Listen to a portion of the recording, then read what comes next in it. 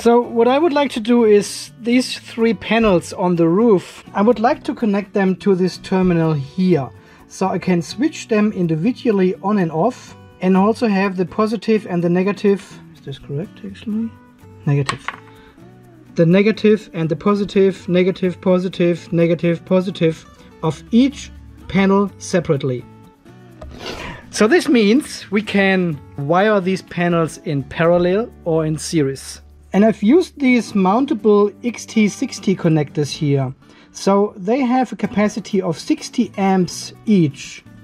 Well, each panel has only 8.5 amps anyway, maximum current. So this is pretty safe to use. And it was super tight to actually mount them behind this switchboard here. You can see I had to file away parts of the plastic here to make it work. And definitely it's not my best work. See, there's a little gap down there, right there. I messed up this curve here. Well, it doesn't really matter, you know. It goes somewhere down here, and then it will look similar like this one. And then we have 3 XT60 connectors at the front and switches. So when they are in parallel, I can switch them on and off individually to have more or less power, depending what kind of experiment we are doing here. And it looks like we are doing a lot of experiments. I probably have some white silicon here, which I seal gap. That's fine, it's white. Yeah, I probably use that to cover these little gaps here. Just a little bit, you know, peace of mind. And then these terminals, they are using M2 screws. I haven't used M2 for years. See, they've got this metal nut already integrated in the plastic. So it's pretty good actually. And as always, you find the links to these terminals down below and on my website.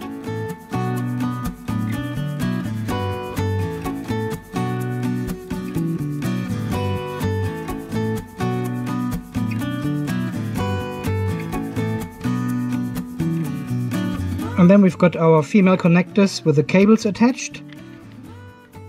And then we just can plug them. Ah, they're tight. Can just plug them in. Need to clean this up a little bit. The silicone didn't really help.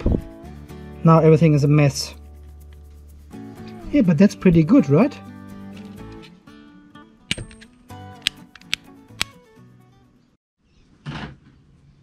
Ready. Okay, I made this amazing drawing for you. We've got 3 solar panels, and I would like to cable them individually, so positive and negative, positive, negative, positive, negative, coming down separately into this little switchboard here. We've got a switch, and then we've got the positive terminal, and the negative terminal will be connected directly to the XT60 connectors.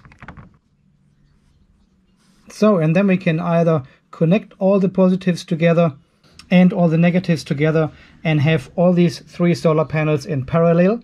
And then we can switch off individual panels to lower the power or to simulate clouding. And each of these switches, they have a capacity of 10 amps each.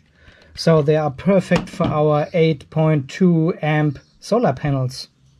Or we can use them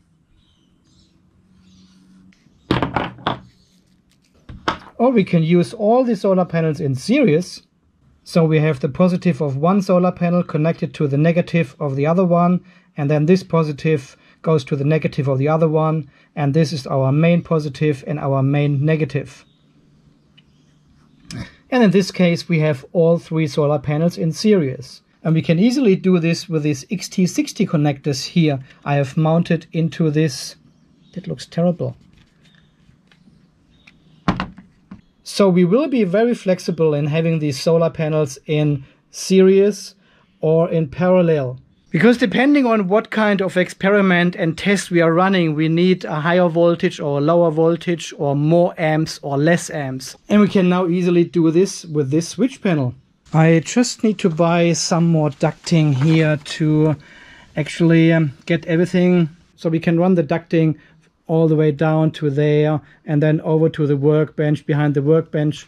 And then we will drill another hole somewhere here and have one of these mounting blocks, and then we can start experimenting. I just need to buy all this gear. Yeah guys, so far this little video from today took me about 2 hours to build this one actually here. The silicon was not a good idea. As always, thank you very much for watching. See you in the next video. Bye bye.